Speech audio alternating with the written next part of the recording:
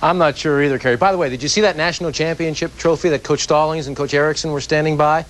That national championship trophy was made by Tiffany's, and believe me, they need an army of people to carry that crystal ball around because you cannot even come close to even thinking about breaking that. Now, that'll do it for 4 News Now at 6. Don't miss the King Orange Jamboree. It's next on Channel 4. We'll see you at 8 o'clock for our big sports special. It's something you're not going to want to miss. And then back here for a special New Year's Eve edition of the Nightcast. Good night, everybody.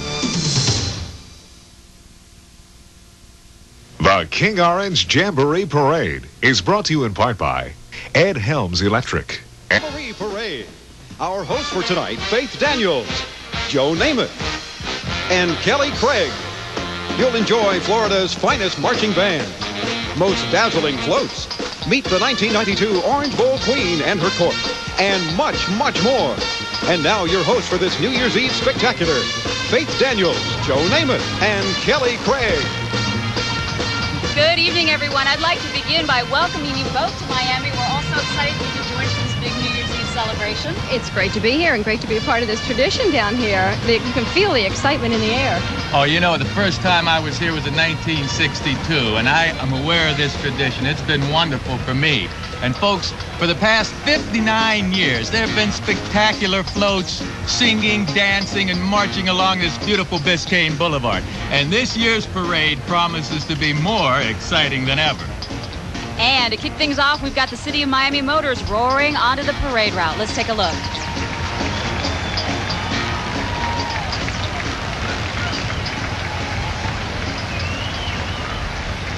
And following right along is the City of Miami's most prestigious police unit, the Greater Miami Police Honor Guard.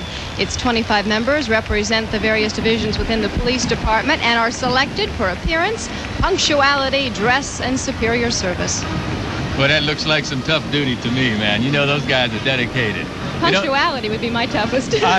No one's going to argue with you. You know, the officers are carrying flags and swords as they march down the boulevard. 4 members of the City Miami Bicycle Corps, along with 14 members of Miami's Mounted Patrol, accompany the Honor Guard. Falling in behind the city's finest police officers are some of our finest musicians, the Dade County Public Schools Orange Bowl Honors Band. Students from all over the county are chosen by audition to form this 350-person all-state band. And they are under the direction of Dade County Supervisor of Music, Marilyn Von Sagren. This band represents 21 different schools. You know, it's certainly not evident by the way they look tonight, but they've only been together for about 3 rehearsals. I guess that's why they're the cream of the crop.